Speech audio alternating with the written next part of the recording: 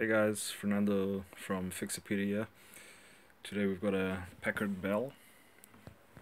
This is a easynote DT85. The specific model number for this is an easynote DT85CT or model number MES2281. Okay, so the problem with this one is that when you start to try and install Windows, it goes down. It shuts down, restarts. So let's just see.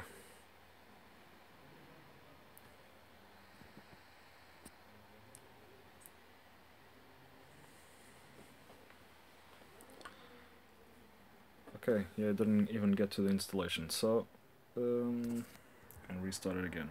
Okay. So I'm pretty sure that the problem with this one is the same problem that normally happens on Toshiba models, which is below the keyboard and behind the CPU you've got this little token. It's a NEC token 0E907. Okay, so what we're gonna do, we're gonna disassemble this guy and let's see.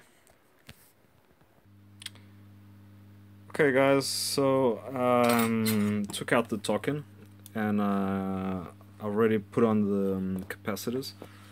Put in 4 capacitors, 4 330 that I took out from old boards that I had.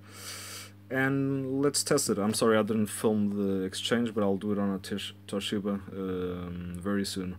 So let's just put in some components and test the board, see how it's doing.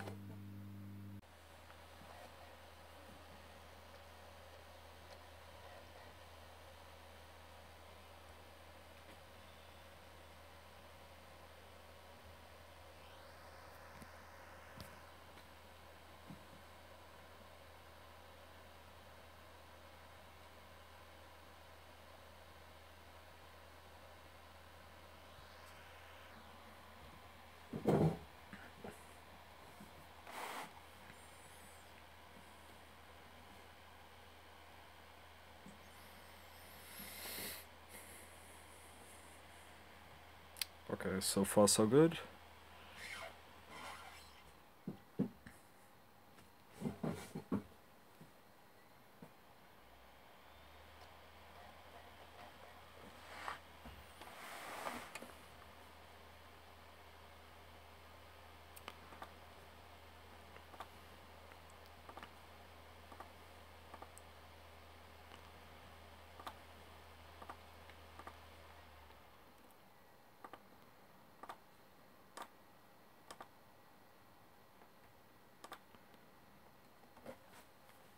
Okay, so it's installing. I'm gonna let it install, see how it goes. At the end of the installation, I might just do the upgrade to Windows 10, just so I can